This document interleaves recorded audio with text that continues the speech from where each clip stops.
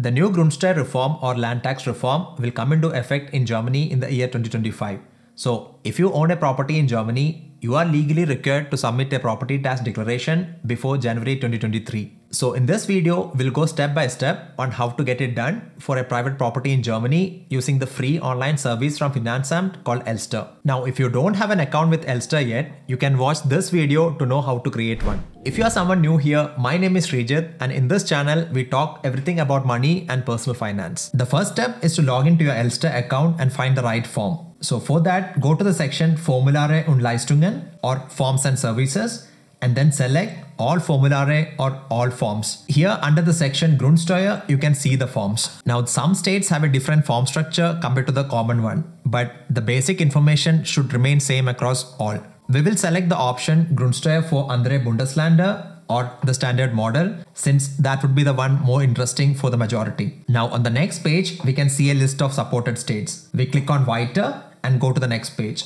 Here we proceed without taking over the data from the tax office records by clicking on Ohne Datenübernahme fortfahren. Now we need to select the subforms. Everyone has to fill in the Hauptvordruck GW1 or the master form containing the basic personal details. Now additionally, we need the form Anlagegrundstück or the GW2. The following two forms only apply for special cases, like if you own agriculture land or livestock. In our case, for a private home ownership, this is not applicable. Now we click on Weiter and go to the main form Hauptvordruck. In most cases, you would have received a notification letter from the tax office related to the property tax declaration with a unique reference number. You should enter it here in the section Aktenzeichen without any slashes, and then select the finanzamt you belong to. This letter will also contain some additional information about the property that can help you with filling out the form. But unfortunately, some of the states don't send this form. But if you have one, then keep it nearby. And if you have yet to receive one, then select the option with the Steuernummer or the tax ID. Now we start with the declaration and move on to section Angaben zur Feststellung. We select the option Hauptfeststellung or regular assessment.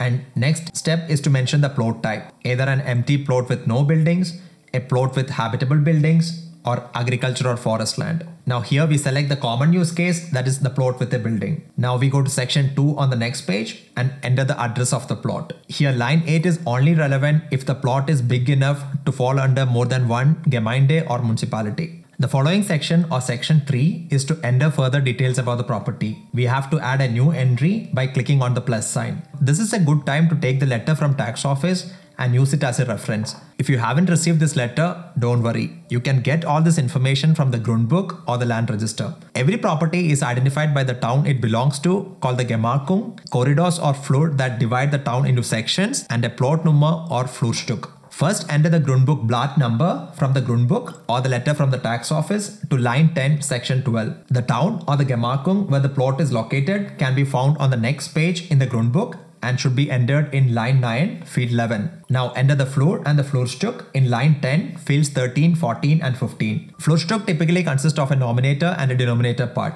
If you can't find these details from the Grundbuch or the letter from the tax office, then just leave it empty. In line 11, you can enter the plot ratio owned by you. If you are a single owner or you own with your partner, then enter value 1 in both fields 17 and 18. And if you share the ownership with third parties, then enter those details here from the Grundbuch. And finally, if the entire plot belongs to a single land value zone or Boden Richtwert, select option 1 from the drop down. We are now done with this section, so click on Übernehmen to save the entry. Now we go to section 4 and enter the property owner's details. If you are a single owner, then select option 0 or Alleine Eigentum ein natürlichen Person. If it is jointly owned by you and your partner, then you can select option 4, Ehegatten Lebenspartner. Scroll down and click on Eigentümer Beteiligte hinzufügen to create a new entry for the first owner. Now this section should be pretty clear by itself. You have to enter your personal details, your tax identification number, and finally how much of the property you own. If you are a single owner, give 1 and 1 in the field 70 and 71. And if you jointly own with your partner, then give 1 and 2.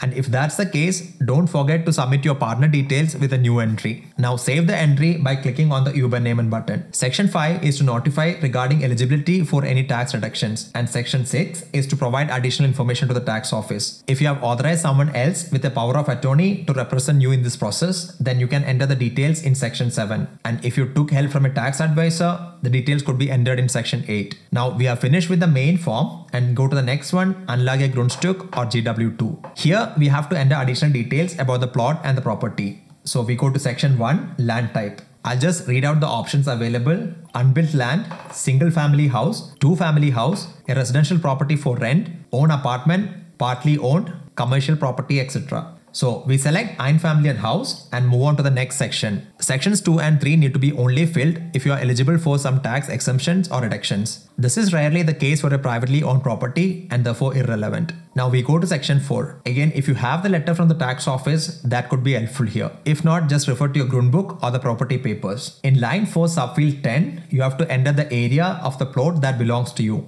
For example, if you own an apartment in a multi-apartment complex, then only enter the plot area that is assigned to you according to the property contract. Now in field 11, you have to enter the Boden-Richtwert or the land value. You can find this from the website www.bodenrichtwerte-boris.de. In case sections of your plot belongs to zones with different land values, then you have to add that as a separate entry here. Now go to Section 5 and click Gebäude hinzufügen or add a building to provide details of the properties in the plot. We go to subsection 1, Allgemeine Angaben. If the building was built before 1949, mark the option in line 8, or else if it was built after 1949, then enter the year of completion in line 8. Remember, this is the year in which the property was ready to be occupied and not when the construction started. If there was a major renovation work done, then enter the year in section 9. But remember that every renovation work is not considered as major and there are some conditions to be fulfilled, like a new roof with insulation or a new exterior with insulation. If there is an obligation to demolish the building in the future, then enter the date when it will be carried out in field 16. You must be very careful with these sections because the data you give here will significantly affect the final tax value. Now we move to the subsection 2. In line 10, field 71, you can enter the number of garages belonging to the property. Again, if you are eligible for some deductions or exemptions, you can enter in the below sections. Now we go to the third subsection. In this section, we have to give details about the actual living and non-living areas. You can find this information either in the sale contract or the building plan from the architect. If there are multiple apartments in the building with different total areas owned and used by you, then you have to enter the information about each unit separately based on the individual unit size. This is again different if one of the unit is rented out. Then the data must be entered in a single section by considering the entire property as a single unit. Again, when you enter this information, you must be very careful about calculating the living space. The total living area is calculated based on certain conditions. For example, if the height of the ceiling is between 1 and 2 meters, then only half of the area is considered as a living area. The lesser the living area you have, the lesser the tax you will have to pay. And for rented properties, there is subsection 4